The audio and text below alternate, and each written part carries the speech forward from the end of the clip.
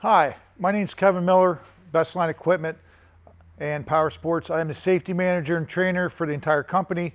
You might be thinking or asking yourself, why is the safety manager going to talk about snowmobiles? I'm standing between two nice snowmobiles. These are both 22s. The reason I'm going to talk about these is because I'm an avid, diehard snowmobiler. I am a sledhead, okay? I've been around them since I was born. My dad got me into the sport. I have a passion for it, and I enjoy snowmobiling. I actually ride Indian motorcycles too, and if I had to choose between the two, I would pick snowmobiling. There's just nothing like riding a snowmobile. All right, so these are both snow check snowmobiles. So Polaris has a program where you can actually snow check a snowmobile anywhere from about the first week of March through around tax day, April 15th. Okay, so you can basically build a snowmobile through Polaris, not every little detail, but you can build it pretty much however you like to a certain degree. Different color options, different shock options, different displays, different track options, and things like that. So again, these are both XCRs. This is an XCR 128 850. This is an XCR 850 136. Okay, I don't have a VR1 here to compare, but I will talk a little bit about the difference between the XCR and the VR1. Okay, so this particular model right here, the 136, everybody seems to think that this sled is totally redesigned over the axis. It really isn't, okay? Essentially, from the overstructure down to the suspension geometry and everything, this is an axis, all right? It looks way different. From the overstructure up, it's totally redesigned. New hood, new side panels. The XCRs specifically come with the Walker Evans high-low shocks. Okay, high-low dampening. And on the XCR, you get bearings installed in your shock ends, where the VR1 will have bushings instead of the actual bearings. So that's one of the pluses on the XCR. The windshield itself, okay, is a quick detach. So this one over here has just the cover piece, all right, which is how a lot of them come. If you get the cover piece, you can get the handguards with it. This one has the cover piece, but then the windshield installs this. There's 5 grommets that hold this windshield off, and you don't need any tools to remove it. All you have to do is pop it off.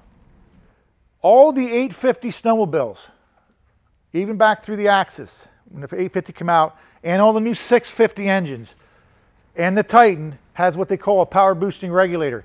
The power boosting regulator delivers 500 watts at idle and startup. So they start better in cold weather, and if you're idling, you're getting all your voltage you need to run your hand grips and stuff, and your headlight. Okay, the headlight itself, Nightblade headlight. 6 projector beams, actually incredible headlight. It delivers the precise light where you need to be at nighttime, okay? Very, very good headlight on it. Back here, the 7S display, incredible add to this. And everybody's talking about it. It is the best in the industry by far. Polaris nailed this. Okay, this transition from basically Indian motorcycles and the Razor and Ranger off-road, but it's in the snow application now. It's a soft touch screen. It shows navigation. It has a V2V ride, which means vehicle to vehicle, where if you have 5 of your buddies that have this display, it'll actually show your buddies on here, okay, where their location is at, so you can actually track each other. And that is vehicle to vehicle, so there's no cell phone needed. The biggest thing with the 7S display, it's the talk of the industry, is the smart warmers, okay? What that means is these hand grips, and we've all experienced it. If you're an avid snowmobiler, they're either hot or they're cold, okay? With the new smart warmers, that's not gonna happen because you have a low, medium, and high setting, all right, which a lot of them already have that. But you can adjust the temperature of the low setting, the medium setting, and the high setting. So essentially, if you have your low setting set at 100, and you're going across the lake, and the wind obviously was what cools things down, that's what makes your hands cold. If the wind's blowing on this side of this hand grip, on the left side, it will actually direct more voltage to this side to maintain that 100-degree temperature than it would voltage for this side, because this side doesn't need that much. That's why they're called smart warmers, and they work very, very well. Now, over here on this one, I just want to go over something here on this one. This one has a standard display. Okay, that has a 7S display. This one has a standard display. I get a lot of questions. Can I adjust my smart warmers if I only have the standard gauge? Yes, you can.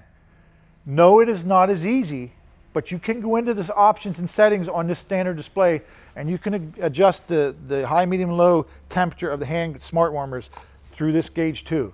It's just not as simple. That one you just simply touch it, okay? The 7S display is great because you can actually touch that screen with gloves on, all right, and it works. All these controls right here, all right, you can control the 7S display right from here without taking your hands off the handlebars. So everything you want to do on this display can be done from this left-hand control. Okay, I said earlier, basically this is an axis down to the ground, from the overstructure down. Where this machine shines is right here in the cockpit area of where the rider is. It's more of a rider forward, and some guys I hear them say, even Polaris, it's more of a dirt bike rider feel. That's the best way to explain it, okay? So this tank area is 4.8 inches narrower right here than what the axis was. The knee area is 3 inches difference.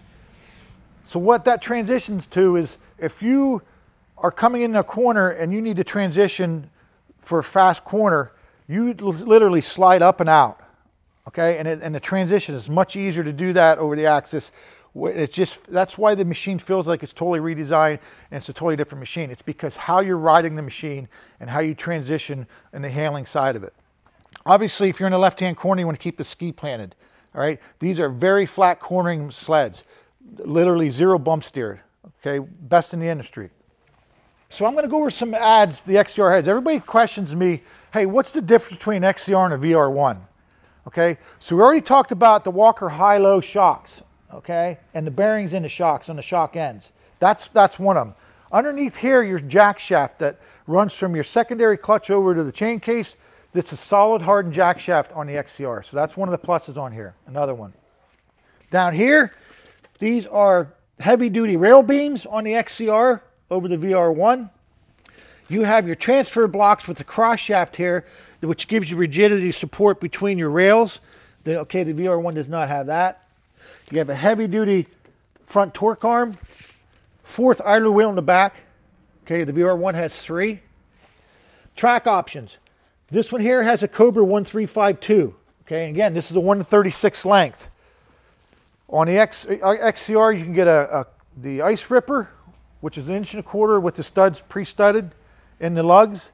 You can get the 1352 Cobra and you can get a 1/6 Cobra on the XCR. Under your seat, very nice option. Pull your seat off. It's that simple. Right here, some storage area. And a lot of guys might not know this, but Polaris actually makes an oil container that goes down in here, mounts down in here, and it holds 2 extra quarts of oil. Which if you're on a long trip in Maine or whatever, and you're going to ride 350 miles, it's nice peace of mind to have extra oil with. You can put a 2-up seat conversion on any one of these. Okay, it mounts on here and it tucks in here. There's a cord in here that actually runs your heated grips for the passenger and things like that. Obviously, if you're going to be hauling 2 people on here, there's other spring options. So stock spring on here, your torsion spring, is rated for about 265 pounds. So obviously, if you're going to haul 2 up, they make a heavy duty and they make an extra heavy duty spring. Okay, all the XCRs come with a tether, all right? The VR1 does not. It's to each his own, okay? I have a lot of friends that bought VR1s. I have guys that bought XCRs.